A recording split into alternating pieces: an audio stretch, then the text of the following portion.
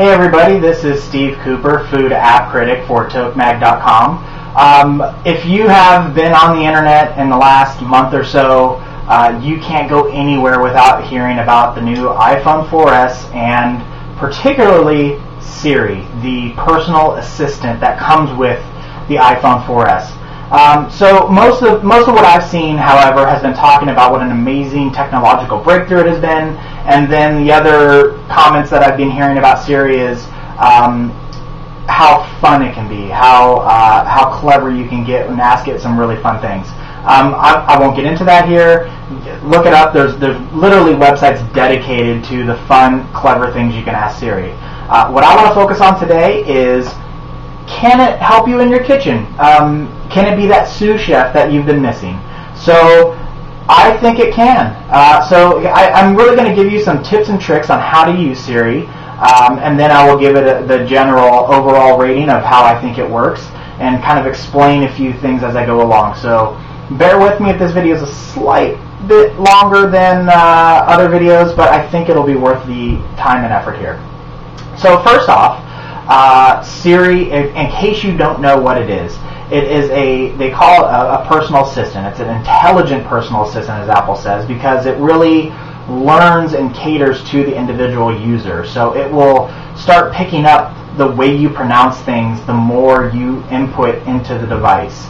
And so you basically can tell it something, and then it will respond. It connects with essentially all of the built-in Apple apps, so it'll connect with notes, calendars, reminders, and so you can ask it to set a date, set a timer, different things like that. It also works with Wolfram Alpha, which is a website that's kind of like an almanac. It does all sorts of like really cool calculations and is able to look up a lot of really great information. And so I'll get into that in a minute.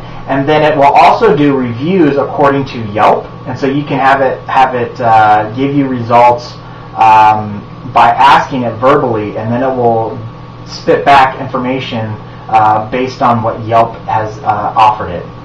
And then lastly, it will do a general search for you using Google by default, or you can go into the settings and change it to also use Yahoo or Bing. So I won't get into how to make those changes or whatever. What I really want to focus on today is how you can use Siri to help improve your kitchen, help improve your food world. So I'm going to use it right now as a kitchen utility. So here we go. To get things started, I think one of the simplest, easiest ways, I used this just last night. I was roasting some things in the oven and I needed to set a timer. So I grabbed my phone and I hit and hold the button down, and then it makes a little ding. I'm talking. Let's see how smart it is. Set the timer for 30 minutes.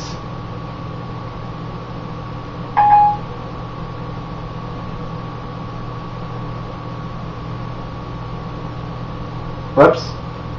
I can't set the timer for a specific time. I was talking before I was giving instructions. Let's try this one more time. Set timer for 30 minutes. Your timer is set for 30 minutes. Boom, just like that. And so the timer pulls up and it immediately starts counting down. And then I can even just verbally tell it to stop the timer. Stop timer.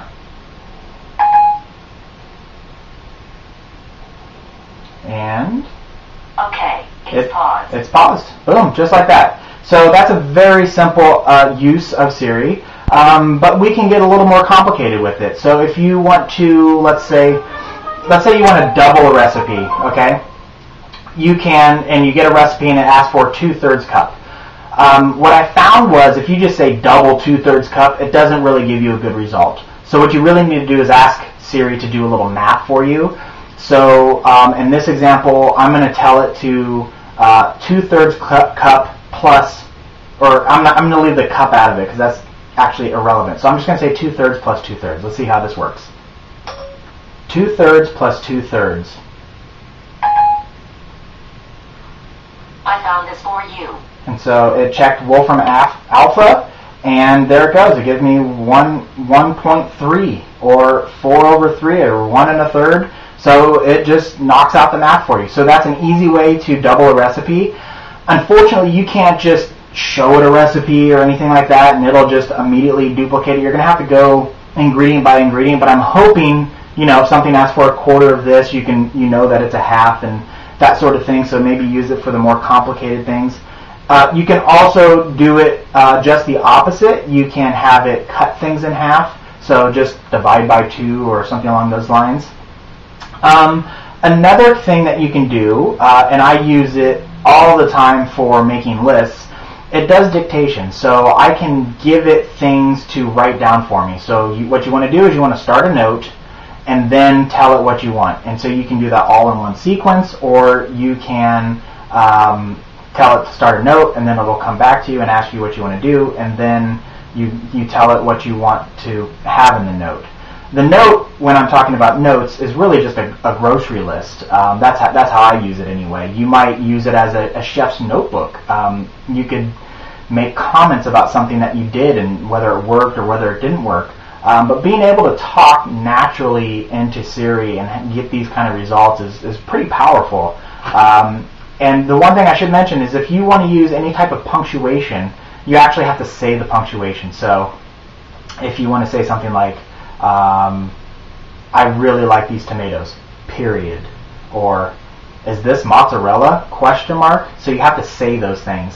And also, if you're creating a list and you want tomatoes, basil, mozzarella, olive oil, each one of those you're going to have to say new line, new line, new line. So what I found though is if I just go into Siri right now and I click it and I say note, and then I say mozzarella new line, basil new line, all that stuff, it will show it in Siri as a new line, but when it translates it over to the note, it doesn't break it into a new line. I actually have to go into the note section, start a new note, and then it works perfect from there when I dictate it. So that's what I'm going to do right now. I'm going to go here. I am going to open up my Notes app. I'm going to start a new note. And then at the bottom here, and I should mention this too, wherever there's a keyboard using any of the apps, there's now a little microphone button. And so you can push that to input any of the information you want.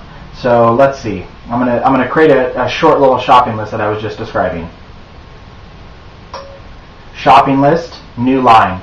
Basil, new line. Tomato, new line. Mozzarella cheese, new line. So it's thinking. And so yeah, here you go. I'm just going to zoom in and show you. Whoops. Let's see. There you are. So just so you know that when I'm doing these cutaways, it's really doing this stuff right on the fly, just as I'm saying it. So it's pretty cool like that. It gets really powerful when it starts doing conversions and other things too. So I didn't mention this. So I don't even have to leave notes. So now I can go, I want to convert, say, gallons to liters or liters to gallons or Celsius to Fahrenheit. I can do all of that stuff here. So I can just ask Siri, how many gallons are in a liter?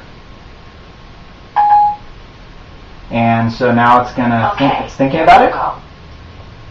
And there you go. 0.2642 gallons are in 1 liter.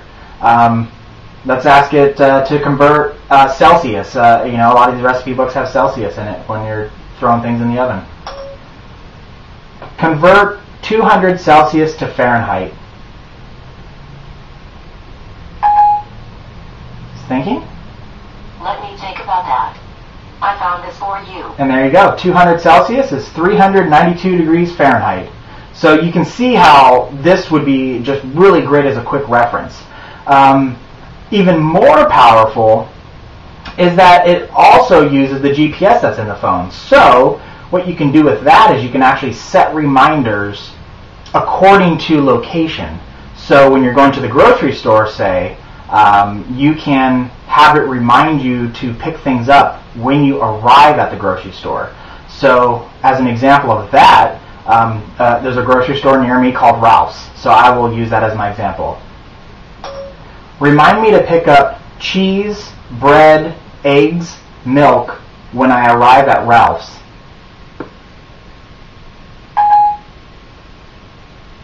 you like me to remind you? When I arrive at Ralph's.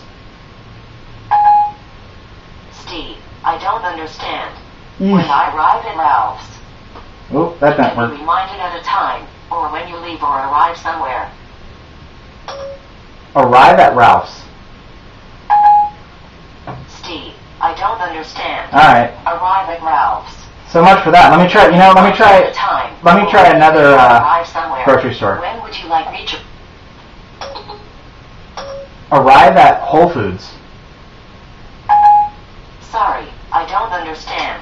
Ah. Arrive at Whole Foods. I'm gonna have to try this Can again. be reminded at a. Cancel reminder. Okay, I won't remind you. So as you can see, this is a little bit of a work in progress. Let me try that again, one more time. Remind me to pick up eggs, milk, bread when I arrive at Whole Foods. When would you like me to remind you? When I arrive at Whole Foods. I don't know what you mean by when I arrive at Whole Foods. Well, this is kind of funny. This was working pretty well for me when I was doing the testing when writing, but as you can still see, it's still a work in progress. But I promise you, it did work. I'm gonna look into that. But that is another thing that you can do. I will wrap it up there. I'm a little embarrassed by that, but overall, I mean, this thing is really powerful. So. I find it very useful in the limited use that I've been, in the limited time I've been using it already, just to take notes, to set timers, to remind me to do things, to make the conversions. Because of that, because it's so easy and so quick to use, it's very accessible. You know, you have it in your pocket, and it's hands-free, by the way. You know, in terms of you don't have to punch in a whole bunch of stuff, and you can also use it with your little earphones. So maybe you're listening to music or something. Which, by the way, is something I also mentioned. You can just have it play music for you. So that's one of the things I do when I cook is I play some music. So you can create a kitchen mix and then say play kitchen mix, and it'll do it. It'll start playing your songs for you. Overall, even though it didn't work on my reminders here, which is kind of I don't know. Maybe I should go back and dock it on the official score. But I'm giving it a 4 out of 5. I have a lot of hope for this, and I think it's only going to get better. This is listed as beta on Apple, so I'm pretty excited about this. I think you will be too. So try it out. Leave some notes. Leave some comments. Let us know how you use Siri, and if you have any ideas of how we could better use it in our kitchen. I'm really excited to hear what you guys have to say. So check it out, tokemag.com. There's a whole bunch of other app reviews there, so I can't wait to hear from you guys. Thanks.